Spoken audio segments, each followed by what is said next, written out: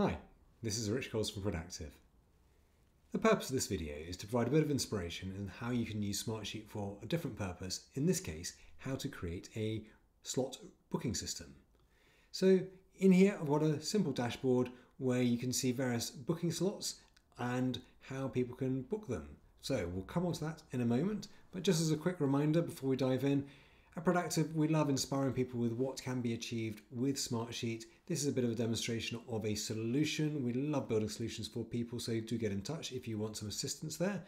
Or would love to hear how you're using Smartsheet and what you've been inspired to do with that piece. Like, subscribe, share the content with others, and then they can find it and also achieve more within their Smartsheet. So let's dive back into the content.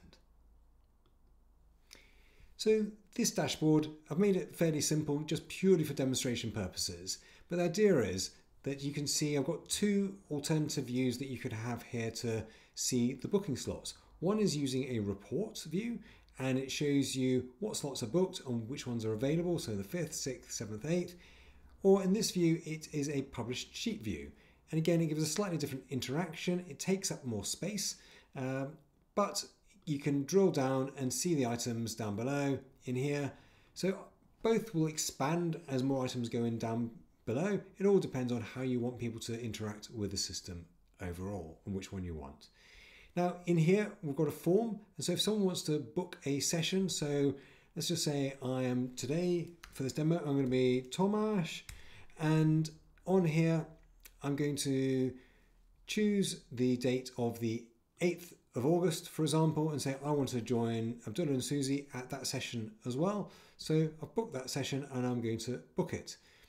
This will go into the registrations sheet. So in here, I've got a separate sheet, and you can see if I refresh it that Tomasz's request has just come in to here.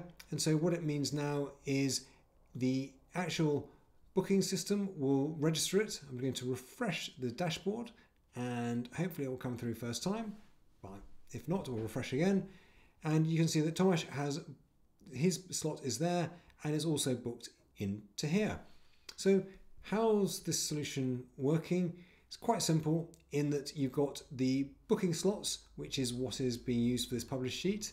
And then you've got the registrations sheet, which I have just shown you a moment ago. And this is where the requests come into. There's a form that sits off that, which you've seen on the dashboard.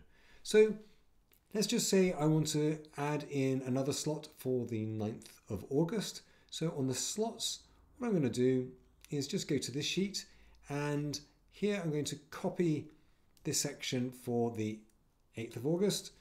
And I'm just going to go down here and create a new one, delete the little gap.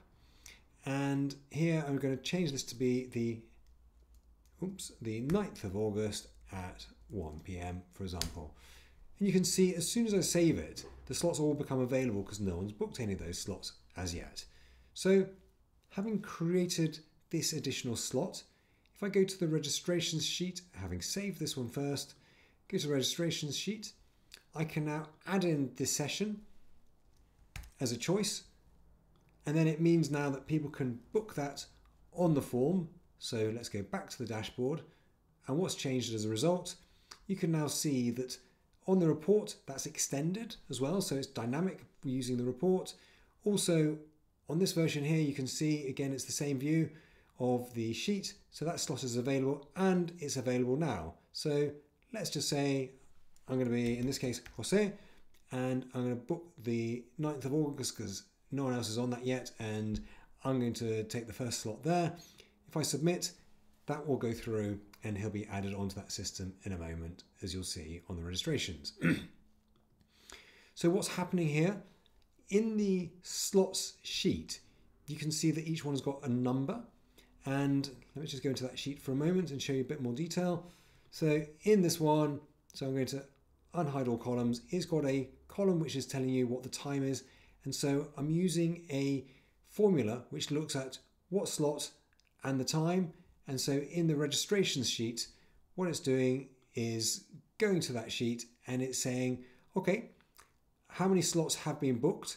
None. And so as each one comes in, it's saying of the 5th of August, that's the first registration on the 5th of August, that's the second registration. And how's it working that out? So it's using a match collect formula using this reference column.